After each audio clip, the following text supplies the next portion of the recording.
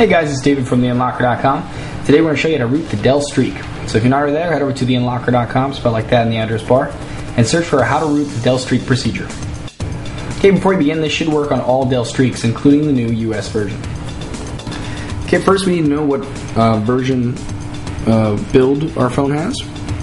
So we're going to hit Menus, Settings, Found Device, and then you'll see build number down here at the bottom. Mine's 6601, which means I have an at&t US Dell Streak. But remember whatever that number is, and then go to the next step. Okay, now I need to download the superboot files for that build. So for me, it was the 6601. It's the same for 4399. Otherwise, if you have 3883, download this one. So since I have this, I'm going to click on that and download that. Okay, so we're going to turn off our phone.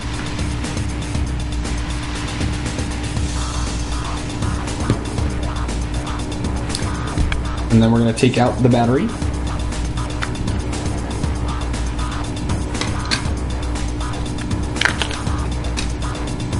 Wait a few seconds. Put the battery back in.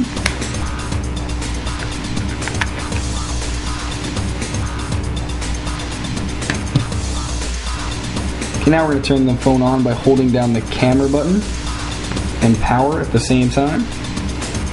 And keep holding them.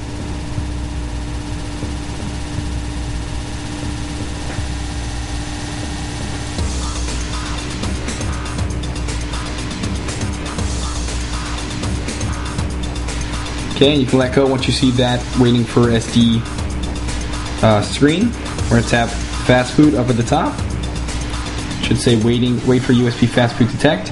So wait 10 seconds. After you've waited 10 seconds, we're going to plug the phone in via the USB cable to our computer.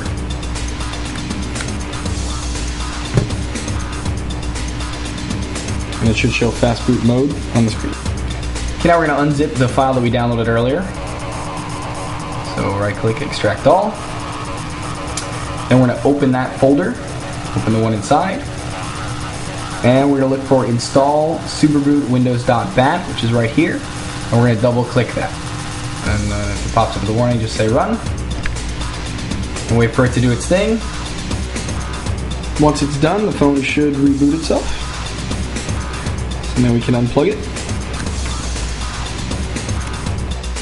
And now you should be able to click here on the application drawer, click more, and scroll down, and you should see the little super user ninja. So long as you have him, you have root access. Okay, optionally, you can go and load a custom ROM now. To do so, just click on our link at the bottom of this procedure, and you'll be taken to that procedure with that video.